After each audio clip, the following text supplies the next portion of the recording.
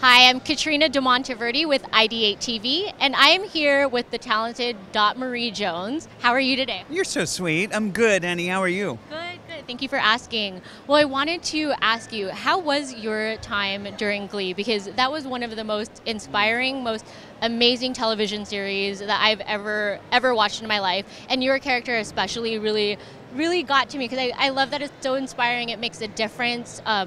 People can relate to it.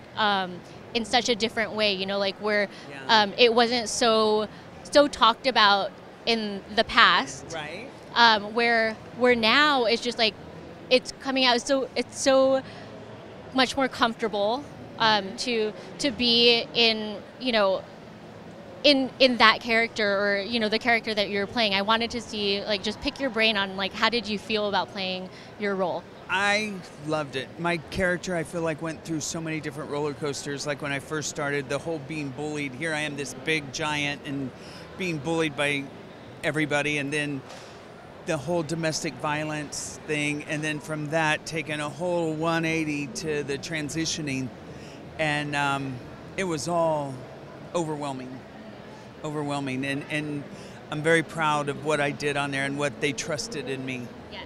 They entrusted in me to you know, to bring to life. And it's it's been off the air, what, 3 years, and still getting such a response. I love it. Yes. Because it means it meant something. Oh, it totally does, and it really instills like a lot of emotion, a lot of lessons, and you know, how to treat people well, and just like respectfully. So I love the show. I love your character. What else are you working on? I just got done as far as horror genres. I did my first horror film. I did Rob Zombie's the sequel to Devil's Rejects. It's called A Three from Hell. It'll be out in 2019. Okay.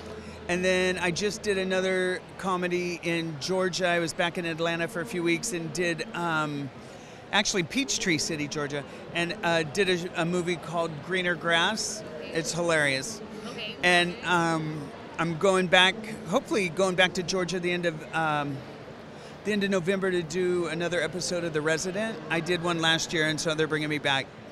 Very nice. So I'm glad to hear that you're so busy. You're all over the place. It was dead for a while. I was worried, and then it's starting to slowly pick up again, which I'm very grateful and thankful for. Yeah, and I mean, the industry is always like that. So, I mean, it's always going to have its up and downs and everything. Yes. But I wish you the most success. I'm a huge fan, so I'm glad that you're here today, and I thank you for doing the interview. Oh, sweetheart, It's my pleasure. Give me some love. Okay, thank you.